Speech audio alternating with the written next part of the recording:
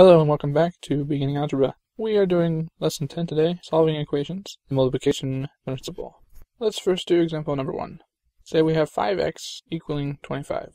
So from our previous video, we have to remember to always keep the statement true. By doing this, we always make sure we do opposite operations in order to move any number or variable. So for the 5x, we have to isolate the 5 by dividing by 5 to move it onto the other side. So to do this, we can simply just write 1/5. That's the same as dividing by 5. So we can do 1/5 on one side and 1/5 on the other. So when we do this, 1/5 times the 5x, you just get 5 over 5 and x. And then on the other side, we just get 25 over 5.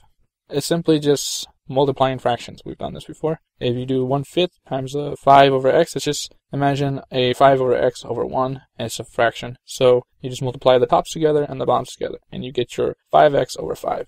You don't have to say x or 1x, you can say just x. So the 5 over 5 just is 1, which will be 1x, is what would be remaining. And then you make sure you do the 25 divided by 5. So let's do that. So how many times does 5 go into 25? Well, let's see. We can do 5 times 2, which is 10, or 5 times 4, which is 20. Okay, we're getting closer. So 5 times 5 would be 25. So we know that 5 divided by 5 is 5. So we'd bring down the x. This would be equal to 25 divided by 5, which we know is 5. So x equals 5. So let's do our check. We know x is equal to 5, so let's plug that into the original problem. And we get 5 times 5, which is equal to 25. So we know that this x is correct. By checking it, we know and we verified that. So 25 equals 25. Let's do number 2. Say we have a negative 2x equaling 8. So remember, we want to get rid of the negative, so we have to divide by a negative 1/2. It's just doing the opposite from the multiplication, because negative 2 is being multiplied by x. Remember to put both sides of the equation negative 1/2. So let's bring everything down. Let's do the negative 2 times the divided by negative 2 on one side, and 8 over negative 2 on the other. So negative 2 times, or negative 2 divided by negative 2 would just give you 1. They're both negative, so they become a positive when you divide them. So you're just left with x on one side. So let's do the negative 2 divided by 8. Right now, we don't necessarily need the negative there. You could do the division without the negative and then just add it in later. So let's see, 2 times 2, that's 4. Yeah, that's not quite where we need it to be. So 2 times 3, that's 6. That's getting a little closer. 2 times 4, that's 8. So that's what we need. So we'll have a x of negative 4. So don't forget the negative because we were dividing by a negative 2. So that's your answer. So negative 2x equals 8. Let's plug the x back into the equation. So negative 2 times negative 4 equals 8. Is that true? Let's see. So we have to make sure that 8 equals 8. So negative 2 times 4 is, a negative times a negative would be a positive. So the answer should be positive. Positive 8. So 8 equals 8. And that is a true statement.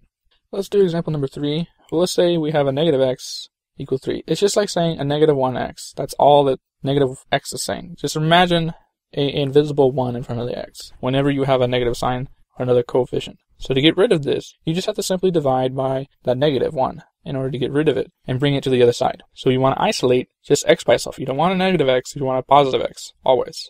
So to isolate this, you just bring the negative 1 on both sides. So divide by a negative 1. So you can just go 1 divided by negative 1. Or you can write it as negative 1x minus 1. And that'll give you equal to 3 divided by negative 1. So when you do the math, you just bring down the x because the negative 1 and 1 just equals 1. And you don't have to write the 1 in front of the x. So you got rid of the x on, you got rid of the negative on that side. Now you just have to deal with the 3 divided by negative 1. And you know, whenever you divide by the negative 1 by any number, it just becomes negative. So your answer would be negative 3.